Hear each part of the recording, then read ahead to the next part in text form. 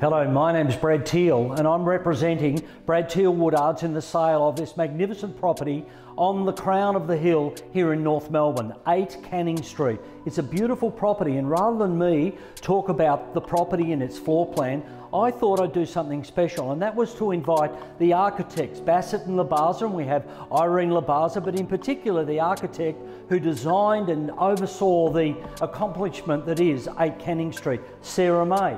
Thank you for coming along. Pleasure. You walked in here and after 10 years, your eyes lit up. Tell me about that. It doesn't look any different to the day that we signed off on the occupancy, to be honest. I'm so pleased with how it's held up. I think the main aspect of the brief from the clients was really they had adult children and they wanted 3 really clear independent pods for privacy, as well as a really lovely and unforced connecting space.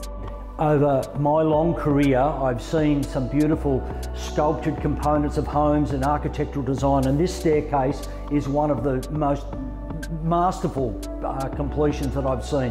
It's a beautiful staircase. Talk me through that.